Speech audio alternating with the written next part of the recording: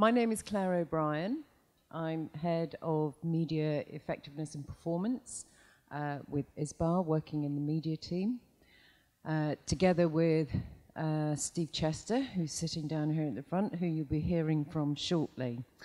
So it's my job to be your host today for our first digital forum of 2019, where we aim to give you sort of glimpses into different aspects of digital, how it applies to your media, bring you up to date with some of the work that ISBA is doing and is in the process of doing, and hopefully leave you educated, inspired sometimes, certainly better informed as to what the current state of play is in certain areas of the market. So I just want to show you some of the stuff that if you haven't already heard about, you'll be rushing away to download when you leave here. And the first one is a new paper that we published with Ubiquity just over 2 weeks ago. And this was working with our Insight and Effectiveness Media Group. There was the sense that within organizations that somehow attribution was getting a bit mixed up with overall marketing effectiveness in terms of internal communication. And so we set out to demystify the roles of attribution and marketing effectiveness together. And we've come up with a really interesting paper that takes a top view, management view, of how attribution and marketing effectiveness might work better together more effectively. And the one big message out of this is that attribution systems are not the panacea for measuring the effectiveness of your marketing investments. And we also established the fact that the lack of clarity and standards in the attribution marketplace were also not very helpful. And so, as your trade body, that's something that we'll continue to look at and try to establish so that when you're buying services, you at least have a more consistent framework for choice.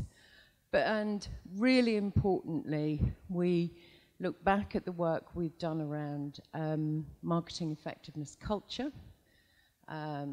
We partnered with the IPA just before Christmas and released a fascinating study that established how dominant short-termism is becoming in marketing at the moment, and how perhaps one of the reasons for this is the increasing reliance on attribution systems, and really to fully understand the effectiveness in a complex media environment and fragmented audiences, that we need to perhaps go backwards a little bit and start thinking about the long term.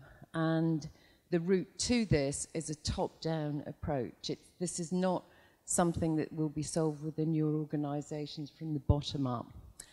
And it's a good read, perhaps not as exciting as a novel, but it's an easy read, and it's something that you can share with your colleagues throughout your organization. So please download it and do just that. About a month ago, was it, Bobby, we launched this? This is a fantastic publication. I think possibly is as exciting as a novel. This is, you know, everyone talks about addressable TV, but it's not quite sure what they're talking about. And I think part of the origin of this publication, which was produced for us by Decipher, and was Nigel Wally, who went to a sort of a showcase day at Sky one day, and there were lots of different rooms with different aspects of AdSmart being discussed by Sky people. And he said he walked out of it more confused than when he'd walked in, even though he knew probably more about addressable TV than most other people in Europe at the time. And he said, well, Christ, he said, if Sky have 3 different descriptions of what addressable TV is, we need to do something about this. And that's what this publication is. And if you're looking to educate yourselves at the moment around this subject matter, or you have colleagues who are looking at it, again, go home, download it, and share it out with your colleagues. We're really, really pleased with that. So you can see we've been busy. We continue to be so. Events. On Tuesday next week, it is ISBA's annual conference.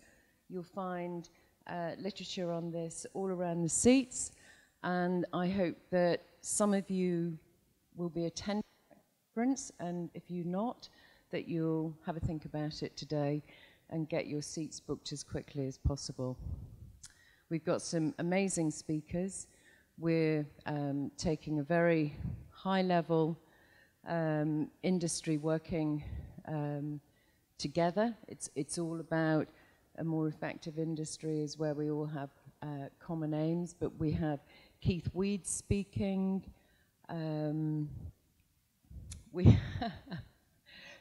Mark Reed is speaking.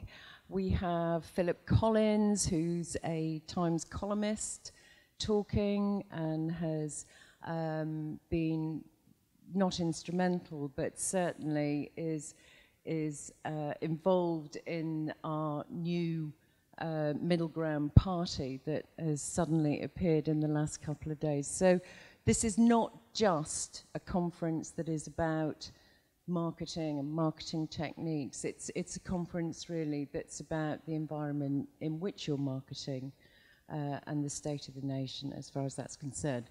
We also run town hall meetings such as this one, Digital Forum today, and our first or second Insight event of the year is actually taking place with John Lewis, and that's on the 27th of March. If you're interested, go onto the website and book your place on that. Initiatives, some of which you're going to be hearing about today. If you're not aware, please go on the website, but you know, we have a really strong policy arm here. We're very much involved in the call for the establishment of an independent body to regulate and monitor content. You know, yet again, last week, there was another discovery of inappropriate content linked to paedophilic behavior on YouTube. We know that these are complex platforms. We know that the work of monitoring around them is intensely difficult, but we don't believe it's impossible. We've been working with Google and we've been working with Facebook for years now, for the last couple of years on a fairly intense basis, to address these problems on your behalf, and we continue to do so, and with local governments as well. Rebuilding trust in advertising is a key initiative which was going to be launched next Tuesday at the conference. I don't know if anyone has had a chance to see, but the AA have recently done some research, and one of the reasons for this, if you look at the Edelman Trust Barometer, for the first time, the advertising industry is the penultimate contender. Is that right, Steve? Or are we at the bottom? We're either next to the bottom or the bottom. And compared to the position of the advertising industry 30 years ago and longer, where it was near the top of the professional trusted or the trust in professions, to be at the bottom in 2019 is really a bit of a wake-up call for the industry, and you can be sure that we're very involved with that on your behalf, as we are, of course, working with the government here across the consultations with TfL around HFSS. I always get those two mixed up. And outdoor, you know, the ban on advertising a huge range of food products and beverage products with TfL. Anyway, that just gives you a glimpse of what's going on, and you can check out more on the website.